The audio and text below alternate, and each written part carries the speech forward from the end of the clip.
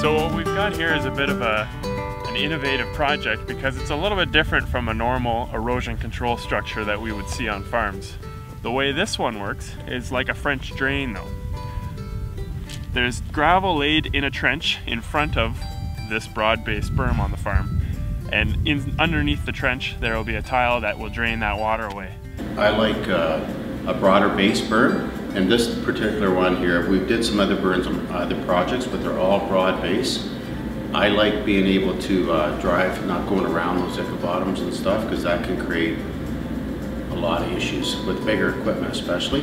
So on this particular project we went with smaller berms but more of them, so we've got a lot more inlets, and then we can use a smaller tile to collect that water instead of one big drain going to your outlet basically. It's got to be sustainable for the future as well, that like in 10 years time here, my kids are going to be taking over as well.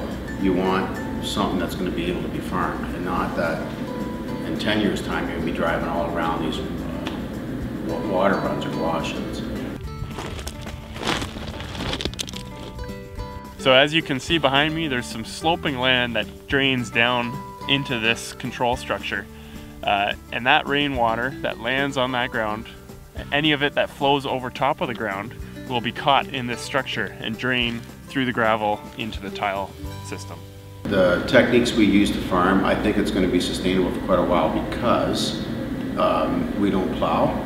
So if you're plowing or dragging a lot of dirt through the stone inlets, I think eventually there could be maintenance with it.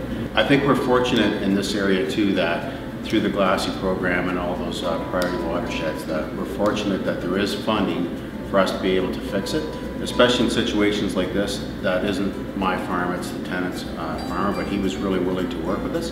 But without funding, it would be very hard or very prohibitive to carry on a project that size, to do it all on your own. So we're at Medway Creek right now, and we call this the Upper Medway Creek Subwatershed.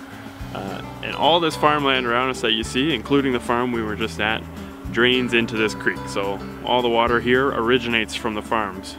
So what people do, what farmers are doing on the landscape, really does make an impact on the water quality in the creek.